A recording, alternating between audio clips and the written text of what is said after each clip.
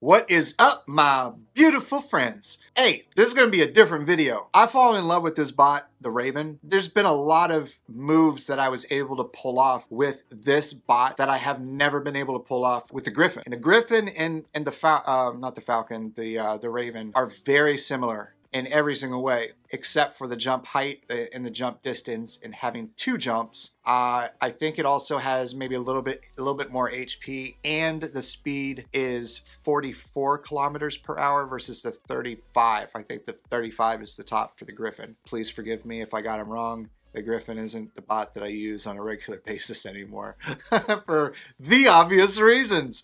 I'm going to show you some specific plays that I've extracted from some of the videos that I've had recorded the last couple of weeks, and then kind of mesh them together with the tips that I kind of would be sharing with you to help you become a better Raven pilot. But it's not necessarily the Raven that you can be better at. Some of the things could be applied to you using a Haichi or a Kumio or a Destrier at level 1, which is, you know, just basic gameplay. Instead of using these like letterboxes and arrows and highlights and stuff like that, I'm recording this separate. I recorded the video itself, and then I'm playing the second video and screen recording it, and then putting this on top of it. So I'm going to be able to use my mouse. So this particular play here, I'm already scanning the entire battlefield. I'm already scanning this entire area of the hotbed of players. I'm looking at everything from if there's light weapons like plasma, geckos, fluxes. Am I seeing rockets, Columbus's, pins, tridents? Am I seeing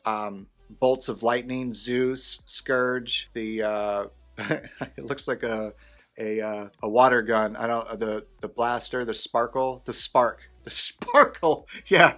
So I'm looking for all of those because I have a bot that does not have a physical shield, and I do not have an Ansel shield. At this distance, I'm looking at, you know, rockets like hydras and spirals coming towards me, and I want to be able to block them. So I got to be very cautious. These guys over here, I'm already going for Titan because he's closest to me, and my punishers would be able to chop him down pretty quick. And I'm not going to use my jump first right now. I'm going to save it until I have the right opportunity. Now, see, this guy jumped. He has an Inquisitor, and he's jumping towards me. I'm seeing him, and then to my right, I also noticed that right now on Skirbot, this guy right here at 650 meters, my target red box has selected him as the player to be focusing on, because this guy that's right out in front of me with the Inquisitor right here, he's in stealth. I can't pick him up. But because this guy is the guy that's about to land right now with the Zeus, and I think he has 2 ions, when he lands and I'm starting to fire, you can see the spread of my punishers. My spread is going up, left, right, and down. Hopefully you get left, right, because it's opposite of me. Anyway, the spray is pretty significant, and there's a good chance that I'm going to be able to chop him down even though he's in stealth. Okay, so now, yep, he targeted the guy that's to my right behind me, but it's even right here. I'm firing at the middle of where this Skirbot is. You see what I'm saying? When you see somebody who's in stealth, if you can grab somebody on the target lock that's in the area, lock on him, and then turn while you're still in the brackets, the green brackets that are on the side. When you have something that's a lock, it's going to be on the far right and the far left of the screen. Just turn your bot into the direction of the bot that you're trying to hit. You know, you'd be able to do some damage. So I was able to take him out. Now I have half a salvo right here. I'm looking at these guys over here, seeing who's the furthest. Effective range is 400 to 500 meters of the punishers. So I'm not worried about going for this beacon. I'm more worried about these guys over here. I can tell that this guy here has energy, and so yeah, he's able to chop through him. But in case any of my guys are able to see, because he has a Russian death button, an RDB, Griffin, and we're at 463 meters away, I can chop down his shield so that my RDB right here can be able to take him out. Even though I don't get it, I'm still trying to help out the team and get the win. This guy that's off in the distance here is Skull. He's in a Fury Zeus. This guy has burned up 2 of my bots already, and because of that, I need to take this guy out, but he's way outside of my reach. Now look and see how far he is. I'm still chopping this guy down to get my RDB guy a chance to do the damage that he needs. Okay, so now I'm getting a little bit closer, and I'm timing his, so he has 3, 2, 1. That's why I jumped. And as soon as I jumped, I was jumping in the direction more, you know, if I'm looking at 12 o'clock right here, you can see that my joystick on the left is facing more like a 2 o'clock. And I'm trying to go this way and not go that way, because if I would have jumped at that direction here, while I still had the cover to my left shoulder. Now see right here, he's still able to target me. My left shoulder is in cover. My right shoulder is now not in cover. I'm now getting exposed when this plane right here gets in center of my bot. Like right now, I'm totally exposed. This guy with the Zeus can hit me. That's why I'm jumping in this direction, because it's going to be able to give me the ability to straighten up. Now you see my posture was not facing in the direction that I was jumping. I ended up changing directions to, I can't even find my, I can't even find the, okay, there we go. Bam! Getting used to this. This is kind of cool. I'm jumping now to the left so I can get right up the center again. Kind of like you're trying to throw the ball and have it curve around the corner, or you're trying to hit a golf ball and make it curve around a bend or some type of obstacle. That's what I'm doing with my bot, because I want to get up close, because I know he's going to tag me. My health, you know, reflected it. I lost some health, but I needed to take him off the field so that my team has a, you know, a safer route to get to point A to point B without this guy taking him out. I still have a full salvo left. This guy is going to stand no chance. But you see how everyone is like, oh, wow, wait a minute. Droopy's like now in the middle, and everyone starts to fire at me. But I don't care, because the point was that I was going to take out that Zeus Fury so that my team is protected. Okay. So this next example, I'm starting to dig into this guy. He's, you know, he's outside of that I'm outside of that 350. But because, you know, he's been dealing some damage to my team, and his bot was, you know, easy pickings for me because of my punishers, I'm going to try to take him down and help my teammate out right here, brace on.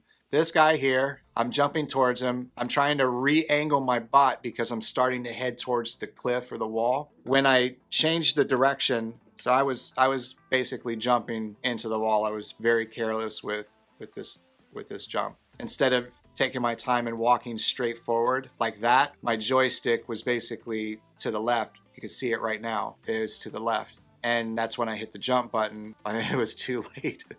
Yeah, so I started floating into the wall. I'm now changing my direction of my feet to be facing in the direction that I'm facing right now at 2 o'clock. And while I'm there, I'm changing the direction of my legs, and it's helping me keep focus on dead center of the bot that I'm focusing on as trying to kill. What I should have done in this position was go to the right, because I would have lost a lot less HP if I would have gone to the right instead of staying wide out in the open and going to the left. So this right here, I'm seeing them going for the center beacon. Now you see how far I am from center. This is where a lot of the campers hang out. So this guy jumps, he's now in the center beacon, capturing center beacon, and he has a Spectre with shock trains. I made sure that I cleared that wall by going all the way to the back of this little walkway that I'm in right now, that I'm leaving, and then hitting the button and then propelling myself forward.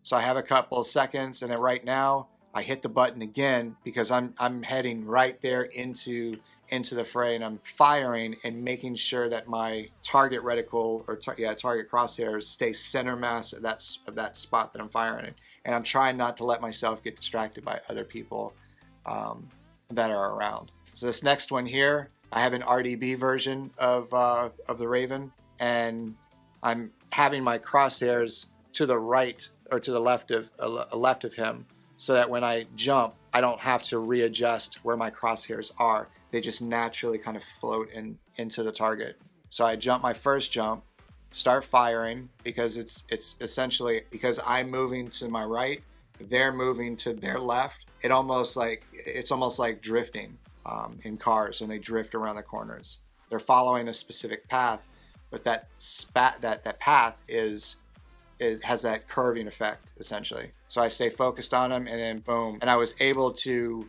make sure that when I did jump, I wasn't going to land up here on top of this platform, which is what a lot of players do, because they are not making sure that when they jump, they kind of follow angles instead of just straight lines. This next one is, it's again the Punisher version of the Raven.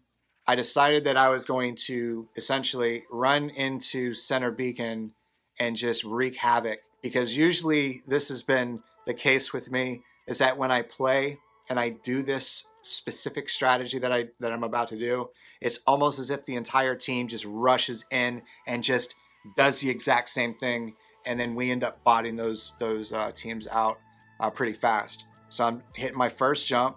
I'm seeing these guys are still outside. Now he's in my 400, 500, and I'm staying with that same target. I still have, you know, almost a little bit more than half of a salvo. I'm keeping my eyes up here. I see a guy that has stock, which is probably an Inquisitor.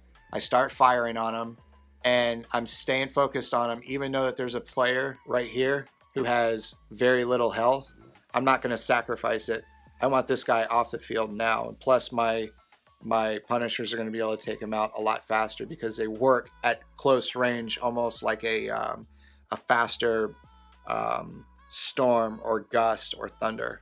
There we go. Now I'm almost down to absolutely nothing, like a 16th of a salvo. And I decided that I was just going to, you know, do a last minute jump, because I knew that these guys are going to detect the fact that I'm not shooting anymore, and they're going to jump down and take advantage of that. And I had no salvo left. So that's why I ended up jumping and trying to take out that last player center beacon. I was able to capture him. So the versatility of the Raven is unmatched. I really think that. Okay, what I have right now it's a very unique combination. It is the Ion and the Spark. The Spark is the light version of the Scourge and the Zeus. The Ion is a light version of the Zeus. It's the medium version of the Zeus, excuse me. So these are the Ions here, which is one shot every 5 seconds. And this is continuous for an entire salvo, and I don't know how long it takes for them to deplete. But yeah, these are MK2 level 12 on the YouTuber account. Now watch as I zero in on this particular player here. I get one zap with both of these Ions, and then I get a continuous zap with the Spark weapon. I'm looking around. See, I was able to take him out. I decided, because it's that one shot that the two Ions have, I was able to take down what would be considered the low-lying fruit that I refer to a lot. So there's nothing really special. So these guys happen to just have lower health. This guy coming up has full health. And again, like the Scourge, the closer that you get to the target when you're using the Spark, the more damage, if I remember correctly, the more damage is done. So take that into account. The closer you get to the target, like the Scourge and like the Tempest, the more damage per second that weapon does. So I'm taking his health down fast. I have 4 seconds left of the Ion salvo, but I have a little bit more than 3/4 of the salvo or a little bit more than half of the salvo for the Spark. I stay locked in right here, and I'm tapping. I'm trying to tap my my target lock icon, but it wasn't working. But because I was able to maintain direct line of sight with my eyes when I started jumping, I was able to not only kill him but lock him down. When you lose sight with the target, as long as you kind of keep that target in the center of the crosshairs, regardless of how your bot this is like irregular. You're looking down, but you're looking down at, like, I don't know, it's like at 4 o'clock instead of it being at 3 o'clock or at noon. So as long as you keep eye contact on them when you're above them, the better your position is going to be. I don't know if this was actually, yeah, I was firing at him, and the reason why I decided to use this second jump was because all he had to do is turn around and dump his entire salvo on me of Orkans. I can't defend against Orkans because I don't have stealth. That's what you have to remember, is that you don't have stealth. The Raven, it's like a Griffin. It just has superhuman powers, super Griffin powers. So that second jump was just me trying to get out of the line of sight, but it didn't do anything for me because I ended up getting killed pretty quick. This next one is, again, I'm in the Punisher version of the Griffin. Now I'm scanning through and I'm target locking on different players to kind of see if so-and-so has Ansel Shield, so-and-so doesn't have an Ansel Shield. This guy is getting really froggy. He wants to get really close and grabbing our beacon. So I decided that I was going to use my jump and kind of clear over this area because I know he was going to hide around this rock here or building here or between them. And if I was in a griffin, I would have landed like in this area, but I was able to use that second jump to kind of hurdle over that spot. I'm in a really bad spot here. I have no jumps. I have 12 seconds left of waiting for my jumps to regenerate. And the guy that's in front of me has an Ansel Shield. I'm stuck. My legs are stuck. I can't get out of this area. I know this. I've been in this situation a couple of times before, so I'm kind of like trying to guard myself, but at the same time contribute to my team to help take down the Ansel Shields that I can, or take down the players that I have the ability, even though I'm a sitting duck and, you know, essentially prey. So I'm taking down his Ansel Shield. 8 seconds left of my wait, and I'm literally shocked at this point that he didn't have more than just that one shock train. So I just decided I was just going to clear this area and get out of here. And the reason why I did that and not worrying about the shock trains is because I knew that he had very little of his salvo remaining of that one shock train that he does have. That's why I'm keeping an eye on this guy. He has the Ansel Shield, so I'm not going to be able to penetrate his Ansel Shield and take down his physical bot for a little while. So it's going to be one of those waiting games. And he has Orkans too. I can't defend against Orkans, and I'm not fast like a hover bot. Ooh, Ansel Shield is down. I got my second jump and I'm keeping my target, my crosshairs to the right of him because I'm going to the left, and I'm staying focused to the right. And then I use that second jump to jump up higher. And now when you do that, they lose sight of you. They can't target you anymore until you get to a specific altitude or point of view or whatever. So yeah, his Ansel Shield comes back up, and I was able to take it back down. Nope, you're out of here. Goodbye. All right, I was in a Spectre shock train, and this guy Johnny 5.0, he was breaking us off left and right, and it was like I needed to take this guy out. It was a pure revenge thing. So what did I have? I had the Raven with the Vortex and the Aphid. This is crazy, especially when they land. But these are MK2 level 12. Now you see how far away he is at 567 meters. Do you think I can get there? Now he has a Spectre, a shock train Spectre. Maybe I can get him. Let's see. So I use my first jump.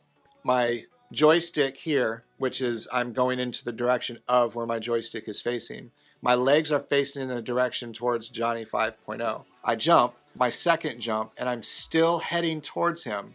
Now I'm closing in fast. I'm at 403 meters. I need to be within 350. And at the highest point of my jump to land most, if not all, the Aphid and Vortex salvo. Even though my crosshairs are to the left of Johnny 5.0, my reticles or my target lock is locked onto him. I'm now at 337, and I fired within that 350. And I'm at the highest point of my jump. Now, if you remember, the Aphids, they used to, at the beginning when they were released, they essentially shot up and then straight down onto the head of the person that they're fired at.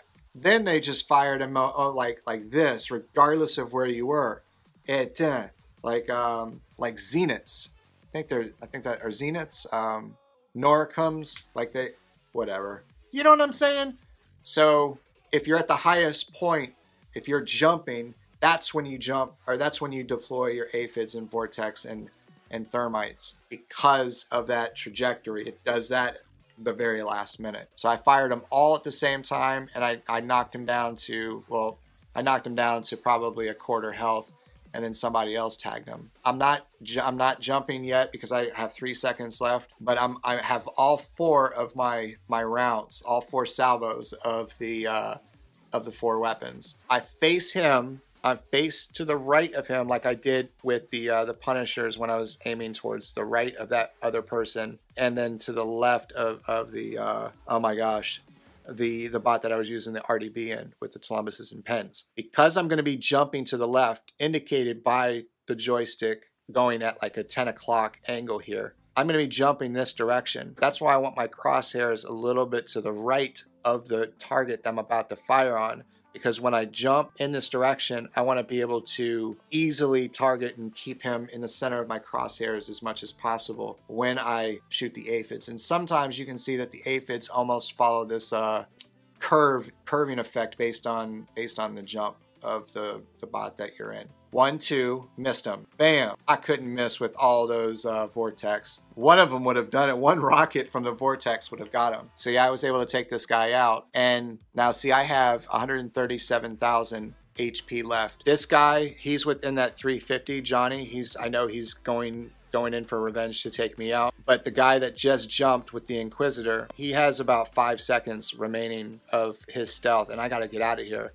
I'm not going to waste my salvo on Johnny. So I'm down to 32,000, now 25,000, now 16, 15,000. This guy here, he's in a deadly bot. There's no doubt about that. But a wounded bot, like in a fight, the wounded fighter is a dangerous one because they have nothing to lose. They're going to go throw a haymaker. They're going to do something irrational. So this guy is in this position. He's going to try to save himself to try to take me out because I have 0 basically health left. I need to be very cautious of how I fire these 2 salvos right here, because once I deplete those, that's when that guy is going to be able to take me out, or the guy that's to my left right now. Targeted on him. And boom, I fired them both at the same time. Because the Inquisitor has such a wide, like if you're looking down at an Inquisitor, it's pretty wide profile. You're going to be able to hit that Inquisitor pretty easy. So yeah, that's about it. I know that there was like 3 clips,